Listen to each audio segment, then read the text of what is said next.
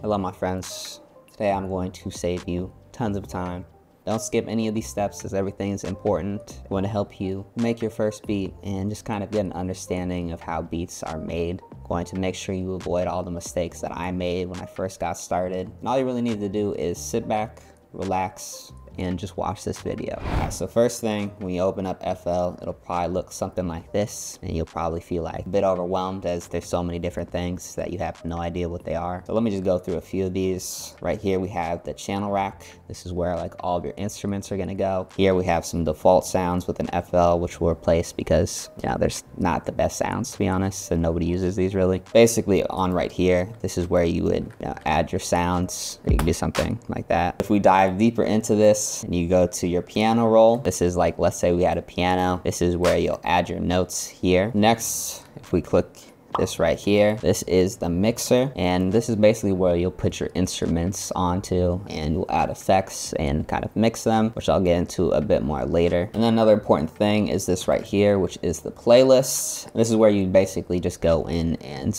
arrange your beats, etc. But the main things I want to go over today are really kind of three areas, and basically in the simplest terms, the part of your beat without drums, which is like the sample, the melodies, etc. Drums, and then mixing. First up, let's talk, creating a sample first, and this is what is probably going to be easiest for you, especially when you're just getting started. And honestly, it might feel like cheating, but tons of top producers do this, probably your favorite producer, and that's using samples or loops. And what that is, for example, is if we open up my multi-kit Lost again, and with a sample, a lot of them will be labeled with a BPM, which is kind of just the speed of the beats. And so if we look at my sample right here, it says 90 BPM. And so what you want to do is change your project to 90 BPM to match it. So if we just drag this in like this,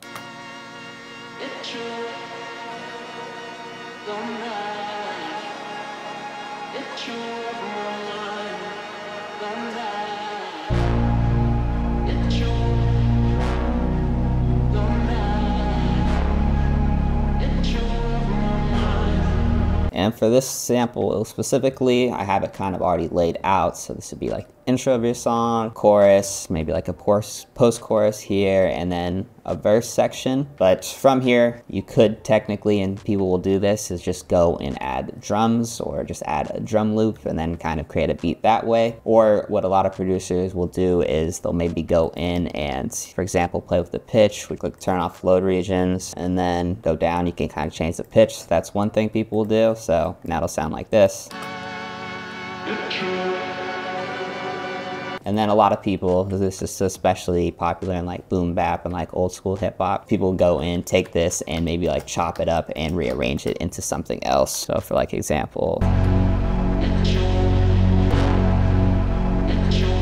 and then another thing you can do, depending on where you get your loops, and this is specifically what I like to do, is for all of my loops, I like to lay out each of the instruments individually, and then you would just go to this little razor tool right here, and then just go in and cut everything. I'm just holding shift and clicking, and these are each of the individual instruments, and then people can go and kind of arrange things how they want specifically. All right, so on the flip side, what you can do, and this is a little bit more complicated, if we look here, and this is just a sample that I was just playing, this is just it in its original form. Basically, in the simplest terms of how you can go and create something like this, you'd want to go to your channel rack, and then you'd go down here to add instruments, and you probably have to use a free instrument that already comes with FL. So you'd open up something like Flex, and then you'd go in, open up your piano roll, and you'd add notes. Now, another thing that you can do that's pretty cheap that you guys will probably see in really any of the videos that you end up watching, a lot of people like to use one-shots. So I just want to go over that really quickly. This is a one-shot from my kit, Lost again. And to use them, all you have to do is drag them in like I did right there, click on them, go to Stretch Pro right here, and go to this, turn the attack down, something like this. You can kind of play around with that. And hold all the way up, the decay down, the sustain down, and then you can play with the release. And the release is just how long it's going to kind of sustain when you play a sound. If we just copy this right here with this Control X, paste it down to V, you'll hear that it's in instruments.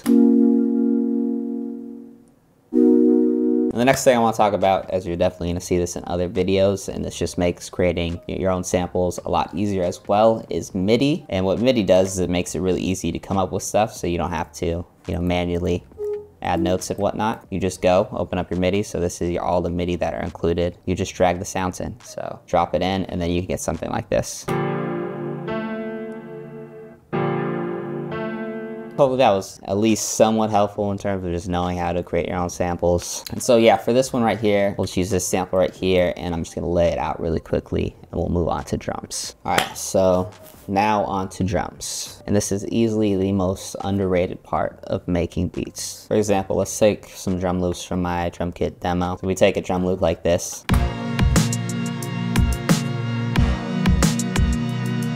Totally different vibe than something like this.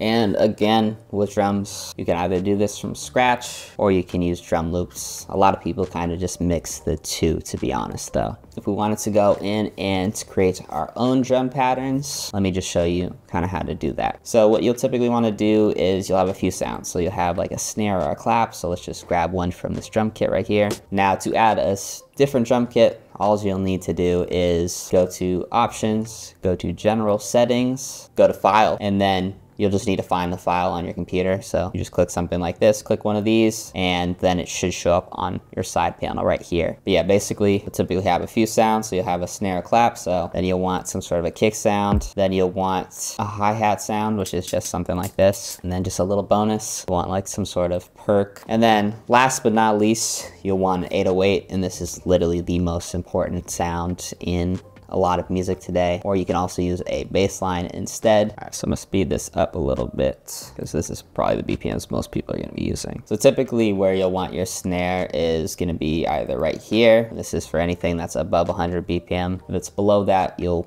kind of want to just cut this in half. You can also put it right here. This is gonna be a little bit faster, more common like pop beats, EDM, etc.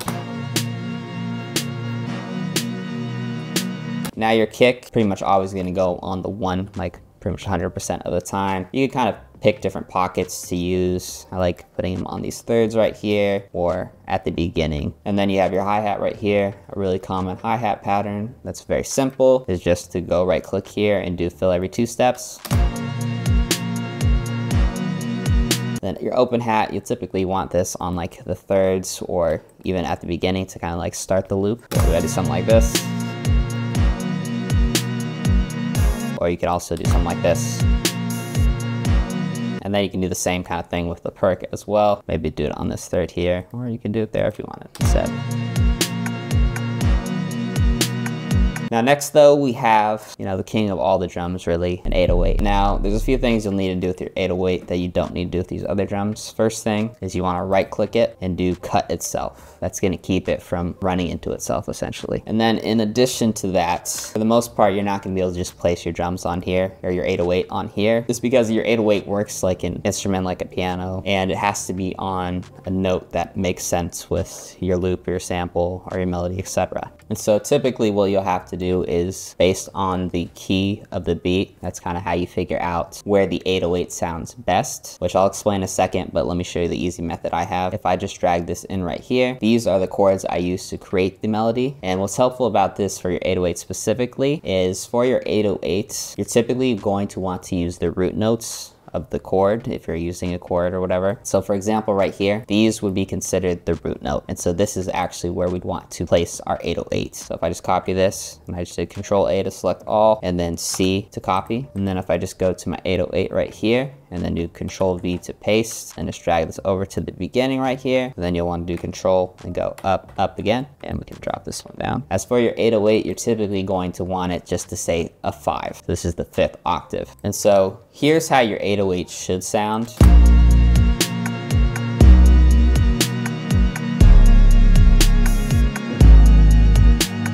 And we're gonna do some things to make it sound better as well. Now, if you didn't have these chords, what you have to do is just know the key. So for example, let's say this sample was in A minor, right? Which would just be all of these white notes right here. Then we would basically have to go in and basically listen and see like which notes sound good within that scale. No, that note doesn't sound good. No. No.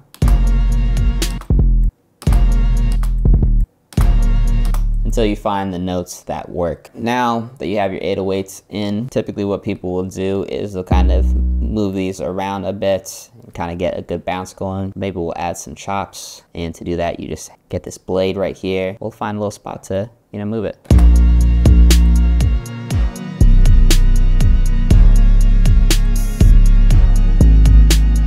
What you'll notice here is B can sometimes, depending on the 808 you're using, it can sound good when it's on the 4th octave. So it just says B4. But once you get down to, for example, A sharp, this might sound good with some 808s. Let's give this one a listen.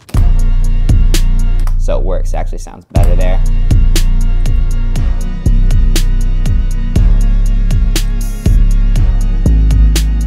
Another thing to mention is a lot of times people will have the kick and the 808 hitting on the exact same time. Here, you can see we don't. I think that adds a little bit more bounce. But all right, we're almost to the end. And this part is called mixing. Basically what mixing is it's where you make everything sound good and kind of work together. So I want to just go over two of like the bare minimum type things. So right here, we have all of our drum sounds right here. And so what we're gonna do is we're gonna just go, you're gonna hold shift, you're gonna highlight all of these, then we're gonna go right up here, click on this, and then if you just do Control Shift L, then all of these instruments are gonna show up on here. So these are just our drums, and if you want to move them over, you can just hold Alt and then use your arrow. Now if we go to the sample, because we have a bunch of instruments kind of chopped up, you're going to want to go to each of these sounds. So all of this is a different part just chopped up right here. So we have 1, 2, 3, 4, 5 different parts, right? And you'll see to right click each of them, go to Make Unique, and you just click on it, press F9, or you can just click right here, and then you'll just want to go on and just do Control L to add it to your mixer track. And then we just have to go through and do that for the rest of these. So I'm going to just do that really quickly. So now if we look here, we'll see that all the instruments are on here. So now here's what you're going to want to do. We're just going to level some of the sounds so that everything just sounds better. As one common mistake a lot of beginners will make is they'll have their sample or their loop way louder than their drums, when in reality, you really want your drums to be the loudest part of the beat, because if you have an artist, like when I make my own tracks, my voice would never fit on the beat if I had my melodies and stuff like that too loud. So the easiest way to kind of do that is I'll typically have these instruments sitting between like 12 to 18 dB. A good couple of rules to follow is 1, your kick and your 808 are going to be the loudest part of your beats. So just keep an eye on this meter right here and just, listen. Listening is kind of the best thing you can do. And then after that, you'll typically have your snare. That's kind of going to need to taste on how loud you want that. And then your hi-hats will be a little bit quieter, open hats, percussions, etc. Meanwhile, these instruments right here, I typically like these sitting below like 12 dB. Some even quieter. Like this one's only around like 20 or so. This sounds fine how it is right now.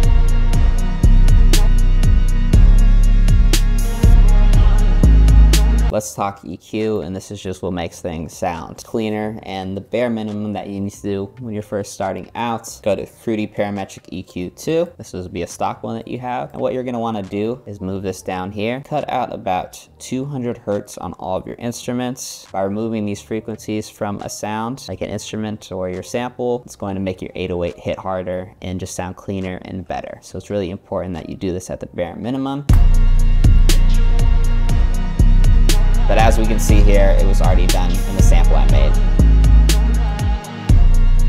No, for the most part. Now another thing you can do with your EQ, and this will be like the last thing I touched on with EQ, this is a very bright sound, right? If we take this out the way, which I'll see in a second, you'll see that the sound gets darker. And a little bit quieter too, it almost sounds like.